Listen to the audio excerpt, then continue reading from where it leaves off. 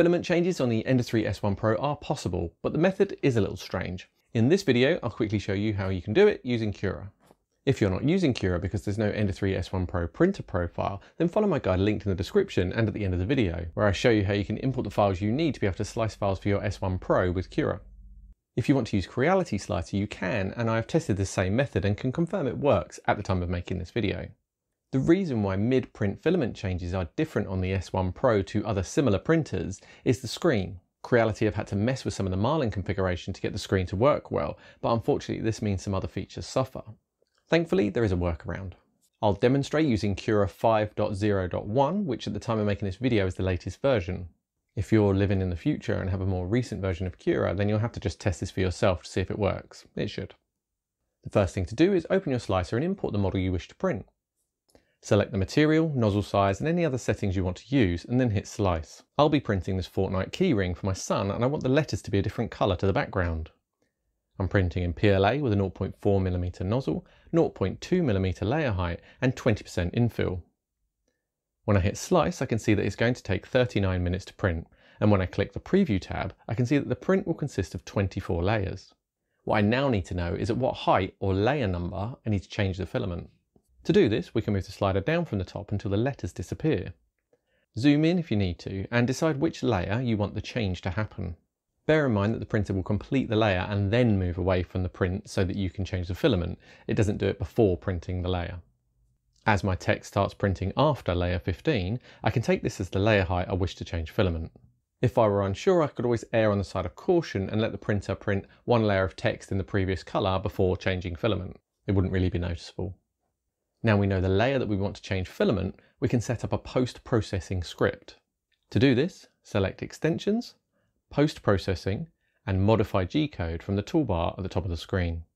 Instead of selecting Filament Change, which I found didn't give enough options, select Pause at Height. This is where we will enter a few settings that will make our filament change method work. First, change the Pause At field to Layer Number. Then, in the Pause Layer field, enter the layer number that you decided on for changing your filament. In my case, this is 15. Next, in the Method field, select BQ M25. This seems to work much better than the Marlin M0 option that you would think would be better. Leave Disarm Timeout at 0 and make sure Park Print is ticked. Next, set an X and Y location that you would like your printer to move to when you change your filament.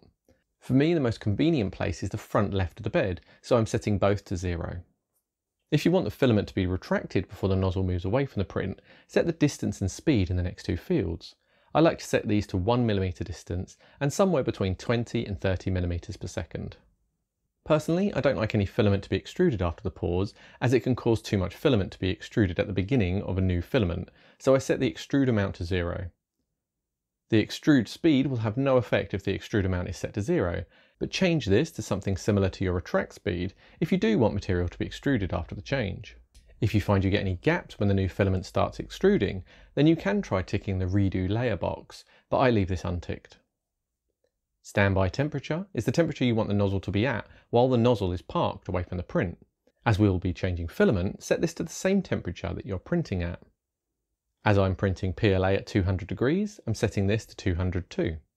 Display text unfortunately has no effect on the S1 Pro, but should show on the displays of other printers with different screens. Type something in here if you want to see if it will display on the screen. Now I've found that none of this works unless you add something into the G-code before and G-code after pause fields. I find the simplest option is to enter M300 in both. This command is to play a tone. On other printers you'll get a beep, but it doesn't do anything on the S1 Pro other than initiate the whole process for us. Once you've entered all of this information, click Close and then reslice your print. The post-processing script will now have been added into our G-code and we're ready to take it to our printer. Bear in mind here that the post-processing script doesn't get removed unless you do it manually. This means that if you don't remove it, any future print will also pause in the same place.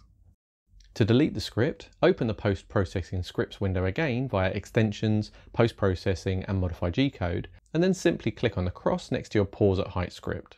You can add multiple pauses in the exact same way if you wish to do multiple changes, just remember to select different layer heights for each one.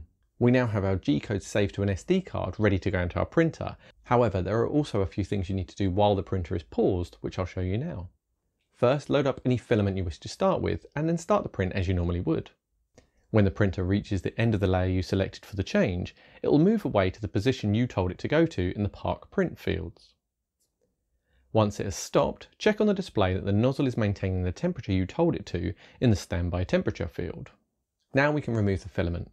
As with any filament change on this printer, I find the best way is to depress the extruder lever and then push the filament in until I feel it extruding freely, and then quickly pull it back out. Switch your filament and then load in the new colour as you would normally, pushing it through until the previous colour is completely flushed out. Remove any extruded filament and have a rag ready to wipe away any remaining oozing filament from the nozzle before the print starts. You may notice here that there's no obvious way to tell the printer that you've completed the filament change and that you would like the print to continue. This is a strange bug with a simple solution. Press the stop button as if you were going to cancel the print, but then select no when it asks you to confirm. When you return to the print screen, the pause icon is replaced by a play button. When you press this, the printer will immediately return to the print and start printing the next layer. If a lot of filament has oozed out of the nozzle since you wiped it, you may wish to push a little more through, wipe away the excess, then straight away hit the play button. This ensures that there's filament in the throat and nozzle ready to be extruded and that you won't get any gaps in your print. The alternative would be to set an extrude amount and extrude speed in the post-processing script, but there'd be a lot of trial and error trying to work out what settings to use. If your print has restarted successfully, then your filament change is complete. Your print should now complete as usual, but with multiple different colours. Leave me a comment below if you use this method to complete a filament change on your 3D printer. This video was always designed to focus on the Ender 3 S1 Pro because of its quirks, but the same method works with other printers too. If you'd like to see how to use unsupported machines in Cura, as I mentioned earlier, then click here. Or click here for another video you might like. Thanks for watching.